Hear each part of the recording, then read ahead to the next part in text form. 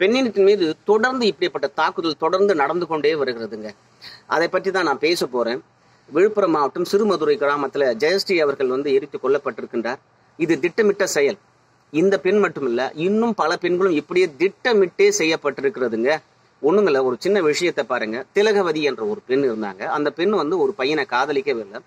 ஆனா அந்த பையன் இங்கிருந்தே முடிவு செஞ்சு போறான், நான் போய் காதலை சொல்லுவேன், அந்த பெண் மட்டும் என் காதலை ஏத்துக்கலன்னா நான் வச்சுக்கிற கத்தியால குத்திடுவேன் அப்படின்னு இங்கிருந்தே திட்டமிட்டு போறான். இப்ப இது சாதி ரீதியா பாத்தீங்கன்னா அவன் செஞ்ச கொடூரமும் அவன் போட்ட திட்டமும் சத்தியமா வெளியில தெரியாமே போயிடும். ரெண்டாவது சுபஸ்ரீ, புரியுதா? அந்த பெண்ணும் தன் காதலை போய் நான் ரயில்வே ஸ்டேஷன்ல சொல்ல போறேன், அந்த காதல் அந்த பொண்ணு ஏத்துக்கலன்னா நான் வச்சுங்கிற கத்தியால வெட்ட போறோம்னு வீட்டுல இருந்தே திட்டமிட்டே போறான். புரியுதல்ல? காதல் என்பது தானாக வரணுங்க. ஆனா கத்தி எடுத்து போனா வருமா? இது பெண்கள் மீது நடத்தப்படுகின்ற வன்முறை இல்லையா? அங்க போய் வெட்டி ரயில்வே ஸ்டேஷன்ல இறந்து போகுது. இப்போ அதையும் சாதி ரீதியாக, திலகவதியும் சாதி ரீதியாக, ஜெயஸ்ரீ அவர்களை கட்சி ரீதியாக நீங்க எப்போதும் அணுகுனீங்கன்னா சத்தியமா நியாயமான நீதி கிடைக்காது. ஜெயஸ்ரீ என்ற ஒரு சின்ன இளம் தளிர், அவங்க பெரியவங்களுக்குள்ள என்ன விதமான முன்விரோதம் இருக்குன்னு நமக்கு தெரியல.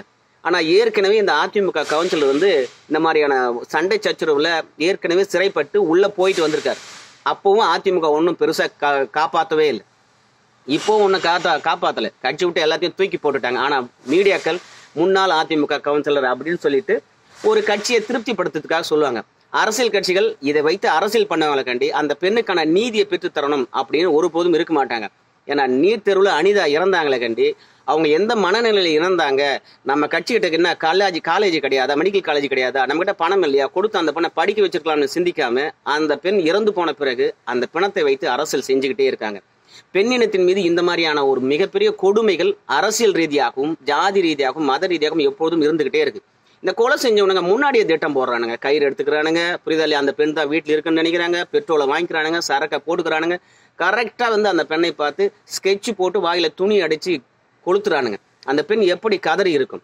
இந்த மாதிரி கொடுமைகளை எல்லாம் பற்றி பேசாம, இந்த வன்மங்களை எல்லாம் பேசாம, பெண் மீது நடத்தப்படுகிற இந்த தேவையில் பெண்கள் மீது நடத்தப்படுகின்ற வன்மத்தையும் இந்த கொடூரத்தையும் பற்றி பேசாம இதை கட்சி ரீதியா கொண்டு போனா எப்படி ஒரு நீதி கிடைக்கும்? புரியுதா இல்லைங்களா?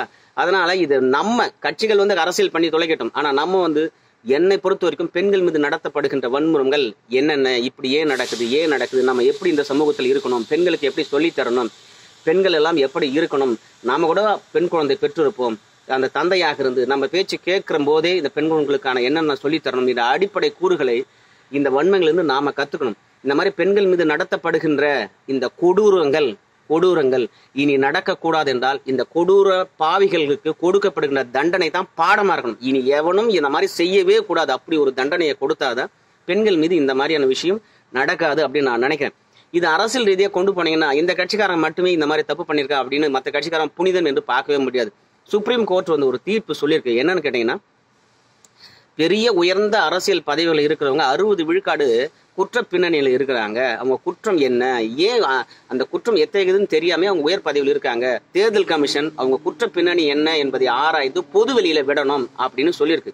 அப்போ இந்த கட்சியில மட்டுமே குற்ற பின்னணி கொண்டவர்கள் கிடையாதுங்க, எல்லா கட்சியிலும் அப்படி இருக்காங்க. அதனாலதான் சுப்ரீம் கோர்ட் கண்டிஷனா போட்டுருக்கு. அதுவும் எம்எல்ஏ, எம்பி, அமைச்சர் போன்றவங்க எல்லாம் 60 விழுக்காடு குற்ற பின்னணி கொண்டவர்களாம்.